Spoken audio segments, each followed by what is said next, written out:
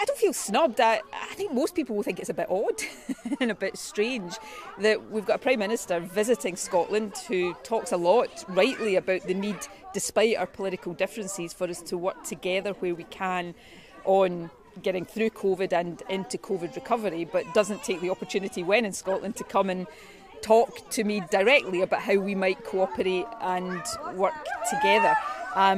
I think people will just find that strange, and it's for Boris Johnson to explain, I suppose, why this would have been the first opportunity given COVID for us to sit down appropriately, socially distanced, and have a face-to-face chat. And I think it would have been a good opportunity. I was getting ready to welcome him to Bute House today.